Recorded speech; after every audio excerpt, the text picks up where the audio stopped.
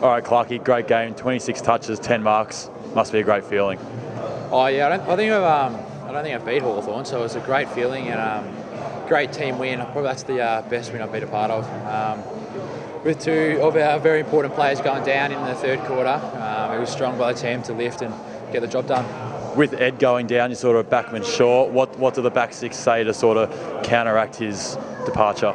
Oh, he's very good and very important to our back six and to our team. So it was a big loss, but I thought Lukey McDonald came back and he did a really well job, and I think majority of the boys stepped up. I think Robbie Tarrant had about 15 marks, and then Madge also had some strong marks in the last quarter. So it was a good defenders game. Another one of those guys that stood up late was Madge. Some huge marks and spoils in the end. How good is it having him down there in defence? Yeah, it's unreal. He's always been a great run and jump of the football. So he's been unreal back this year, and credit to him. He's done all the work. So it's good that they're paying off and he's playing some good football. And just on yourself, you're looking more comfortable in defence. Are you feeling more comfortable as the weeks go on?